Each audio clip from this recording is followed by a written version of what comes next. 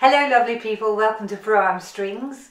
I'm Henriette and this lesson is about flow in your playing and more specifically flow in your violin hold. And we're going to practice some exercises for our head and neck and shoulders. And in this lesson you will also learn how you can hold your violin without it being stiff, so that there is flow, believe it or not, in your violin hold. We're going to start today without our instrument, and I would like you to get started again with this relaxed stance that we know by now is the basis of all good violin playing. So if you play in your bare feet or in your socks, it's better than playing in shoes. So get ready and let's find that stance where your feet are about hip width apart. And then I want you to build up your stance from your feet up. So have very loose legs, so you're not locking your knees, but they're supple. And then I want you to build up, feel through your spine, create that awareness in your spine so that you stack all the vertebrae on your spine on top of one another and make your spine really nice and long.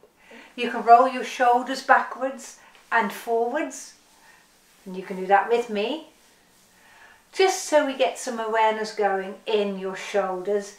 And then once you've loosened that up, let's drop your head gently to the right, and now I'd like you to roll it forward to the center. Lift your head up.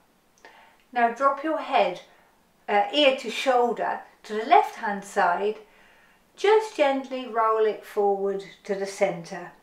And let's do that a few times, shall we? So start in the center, drop your right ear to your right shoulder and let it roll forward. And then once you've hit the center, come back up and then to the left, roll forwards. And you may even shut your eyes if you can feel your neck better like that. Right ear to right shoulder. Do it all very slowly. To the center, come up slowly, left ear to left shoulder, gently roll forward and come up. And what that does, it makes you aware of your muscles in your neck, it stretches the muscles in your neck a little bit more, and we just wake up the muscles ready to play in a moment. Now, if you are comfortable with this, and not everybody is, because for instance my neck is very squeaky, if that's you, be very careful, but just gently roll your neck clockwise, clockwise,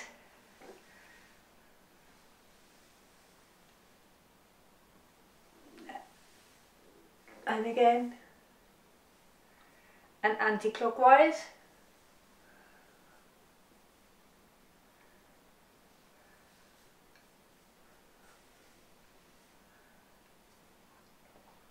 So you carve a line with your nose, anti-clockwise, and you carve a line with your nose, clockwise.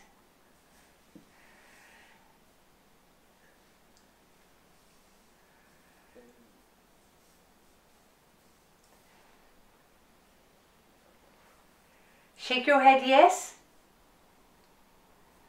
Shake your head no,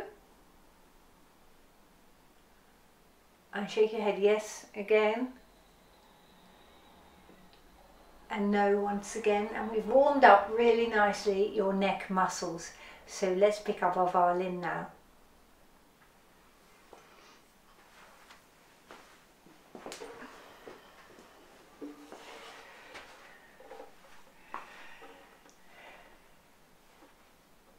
Now we're talking about flow here today, and what I'd like you to do is move very slowly so that we make every movement deliberate rather than just getting your violin up on your shoulder and hunching around it.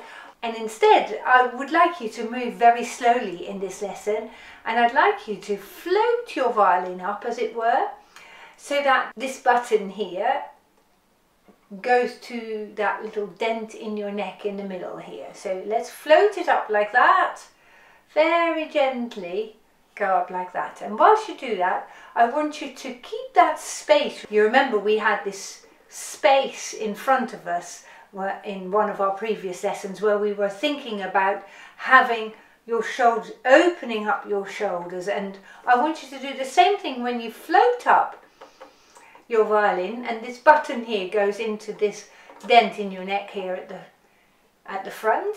Imagine this little space so your shoulders are back, and now I'm very, very gently floating the violin over my collarbone to the left hand side. Alright, super.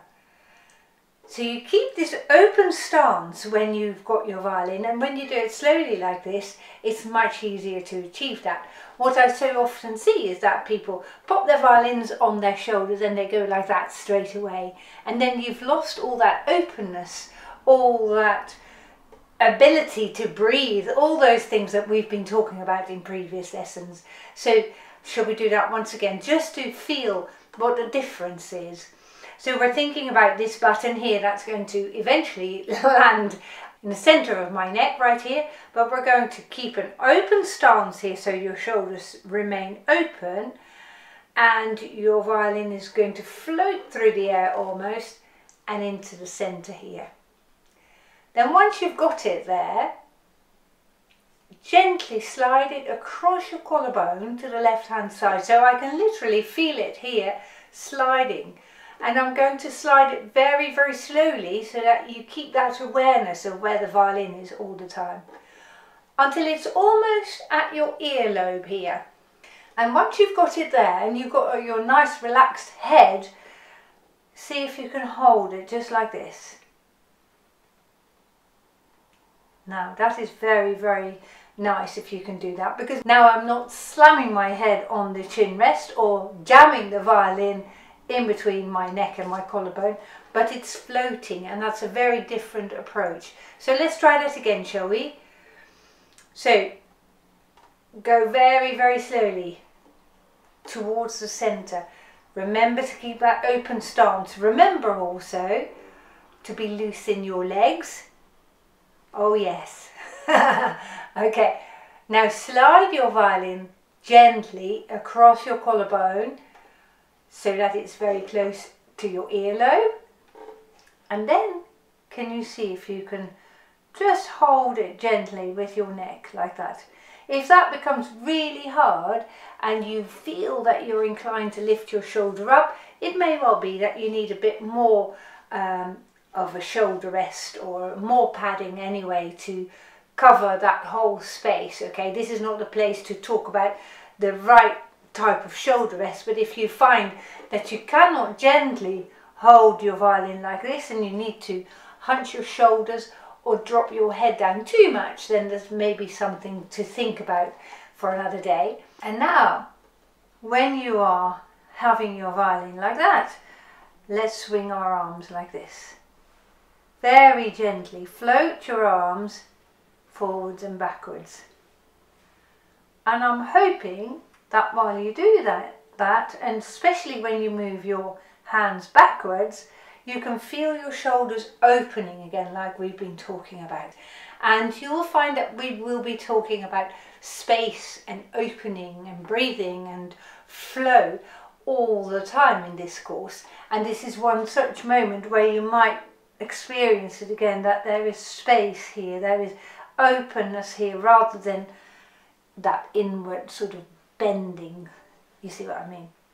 Now let's have a slightly different approach. Let's now take the violin down, and this time I want you to lift the violin up quite high up like this, and now you let it float down from the air, and you'll find that space where it sat a moment ago straight away. And again, I'm moving almost in slow motion, so I experience what it feels like when we do that. So let's do that again, shall we? So up in the air, come from high above, so use your other hand if you need to. Are you still loose in your legs? Okay, you come from high above and you float into the right position here, before you then hold it with your head and neck. And if you can do that, that is a very different approach, a much more mindful approach than when you pick up your violin. Jam, there we are, and we're ready to bow, and all of this is already forward rather than keeping that space, you see. Fantastic, really, really good. So pick the method that works the best for you. I'm deliberately giving you two different options here. So whether you like this method, sliding your violin over your collarbone to where it's positioned properly, or whether you'd like to come from the air and come from above and float it down, it's completely up to you. But let's now take this a step further and let's think about that belly breathing again that we did in the past couple of lessons. So your right hand might touch your belly here, and I'd like you to sit that violin comfortably on your shoulder, yes, and now I'd like you to shut your eyes and take a very deep breath in through your nose and out through the mouth.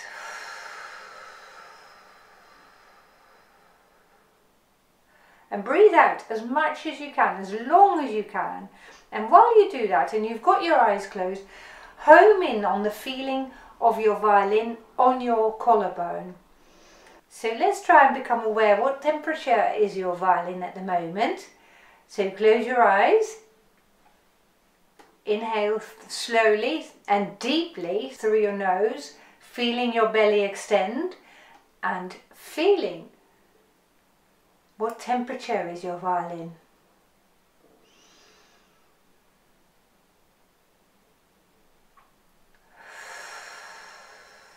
And exhale through the mouth. My next question on our next inhale is, can you feel the heaviness of your violin? Do you think that's heavy or is it light today? Inhale through your nose. Exhale through the mouth. Feel your belly contract.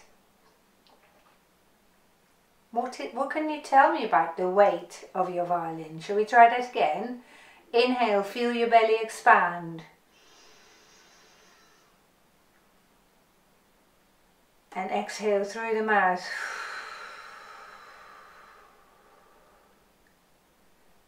Bat your eyelids open. It'll be interesting to hear from you what sort of experience you had just now. What did you think about your violin? Have you ever felt it lean on your collarbone like that? So some people might say, oh, it's much lighter than I thought, and other people might say, oh gosh, it's really pressing on my collarbone, isn't it? And if you try this a different day, it might well be that you have a different experience, that you'll find it heavier on your collarbone than another day. So just feel and acknowledge what the state is today. How do you feel about it today? And that is very useful experience.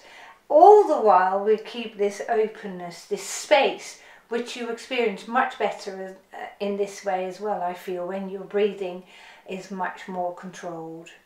Let's go back to this position where you had your violin with no hands. If you're comfortable enough doing that, I mean, if you're not secure and you're not sure about this, then by all means hold one hand onto your violin and move with your other hand.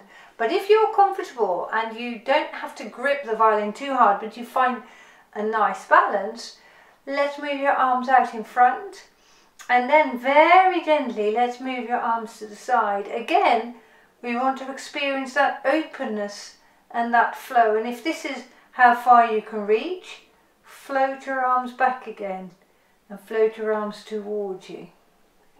Shall we just practice that again?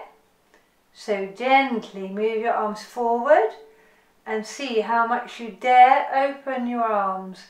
So you feel this floating feeling of the violin just sitting there, and then come back close to you again.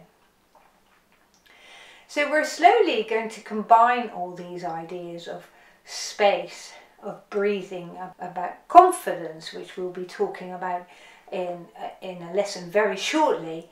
And all those ingredients build up to good violin technique.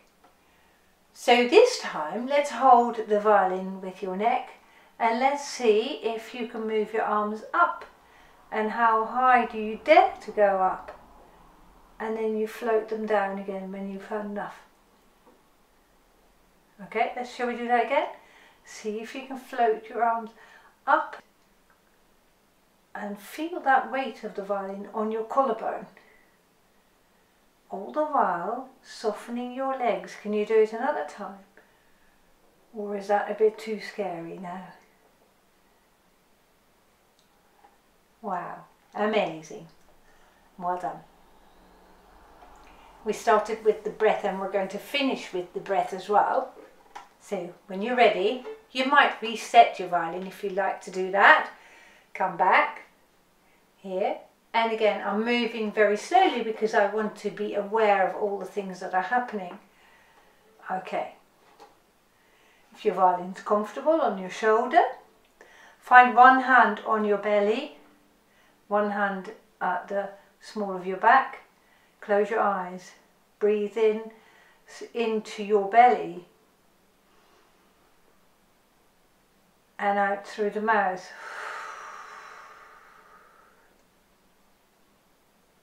In through the nose, out through the mouth.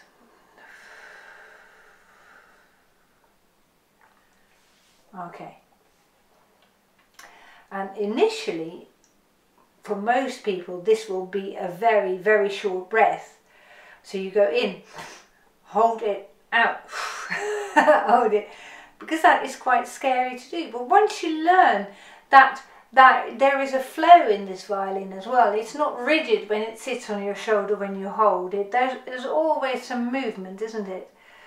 Once you acknowledge that there is this flow and there is this movement together with your breath, you'll gain more confidence, and that allows you then to grip much less, and this whole process then starts from the beginning again, you see, and you get into a spiral where you get more and more open, more and more flowy, less and less holding the violin and getting round it like that, you see. And I think by now you will have tweaked that we're constantly talking about this space and this slow movement, and you're doing great.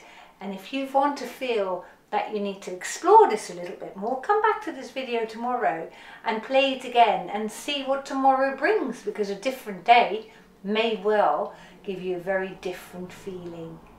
I'll leave you to think about that. Thanks very much for watching, and please write in the comments section how this was for you. I'd be very, very interested to hear about it. I look forward to seeing you in our next lesson. Goodbye.